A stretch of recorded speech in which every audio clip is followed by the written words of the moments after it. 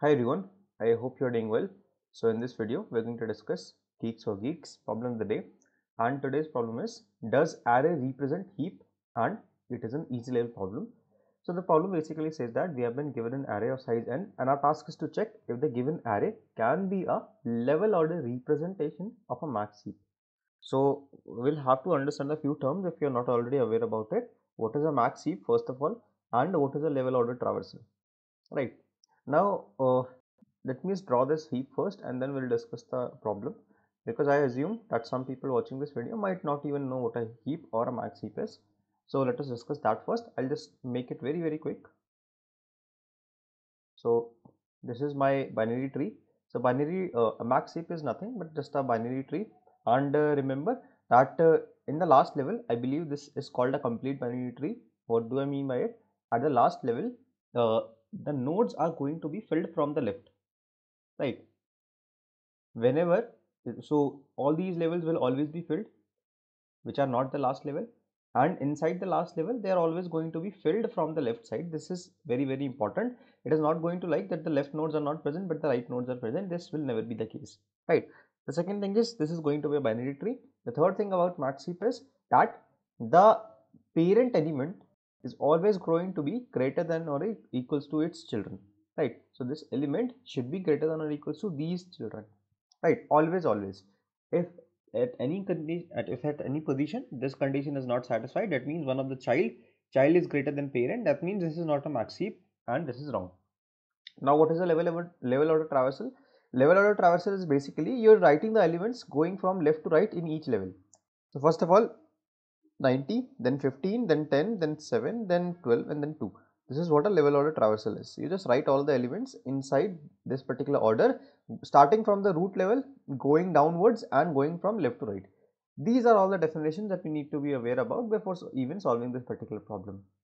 Now we have been given this particular traversal, so how do we actually solve it?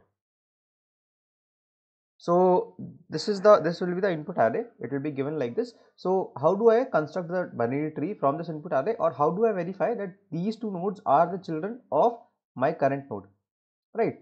So there are actually two ways to do it. One is to use a queue. The other one is to just use some mathematics.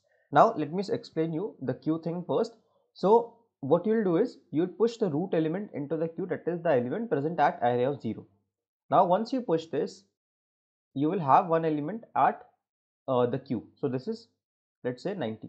Now what you'll do is you move on to the next position. Since this is the root element, we don't need to verify anything. We will just move on to the next position. As soon as I move on to the next position, I'll take out the front element from the queue, and that is guaranteed to be my parent. You'll realize in a while how it is always guaranteed, but let us assume that the front element in the queue is guaranteed to be the parent of 15. Now what I'll do is I'll check whether 15 is less than equals to 90 or not, right? Now this is correct, so I move on to the next index, and also note that each node has two different children. So 15 is going to be one of the child, and the just adjacent element is going to be the second child. So I have to verify this thing for both of the children. If both of them are good enough, then I push both of them into the queue, 15 and then 10. So 90 was already used, so this was popped, and then 15 and 10 are now in the queue. I move on to the next element. Now I have 7. So the parent of 7 is going to be this front element of the queue, right? And not only 7, but also the adjacent element to it, that is 12, is also going to be a child of 15. So I verify it for both of them. I pop it out from the queue, 15 is popped. Now 7 and 12 are pushed into the queue. The next element is 2. What is going to be the parent of 2? That is going to be 10, right? So why is it always guaranteed that the front element of the queue is going to be the parent of my current child? This is because my nodes are always going to be filled from the left, and I am traversing in a level order traversal where nodes are traversed from left to right, right? So basically a node will have its parent pushed first, and then let's say there was a node here, its children, we have its children. When I come to this particular child, I'll get to this particular node inside the queue, right? This is how it basically works. So let me just explain you this part again. Let's say we have a tree like this, right? This was pushed first, then this particular node pushed these two nodes, right? And among them also this was pushed first, and then this node was pushed. When I come down to the next level, since this was pushed first, for these two nodes I have this particular parent, now this is removed. For these two nodes, this particular parent is there. Now among these two also, these two, this was pushed first, so whenever I have children of these nodes, this particular node will be in the front of the queue, and for these two nodes, this particular node now will be in the front of the queue. So this is how it basically works, and this is how you can get the parent of each node, and then you can verify your conditions. Now the other way is to use some mathematical sense. So we have 7 here. Now what we generally do is, let us assume 1 based indexing 1, 2, 3, 4, 5 and 6. Whenever I have a child at position P, its children are always going to be at 2P and 2P plus 1, right?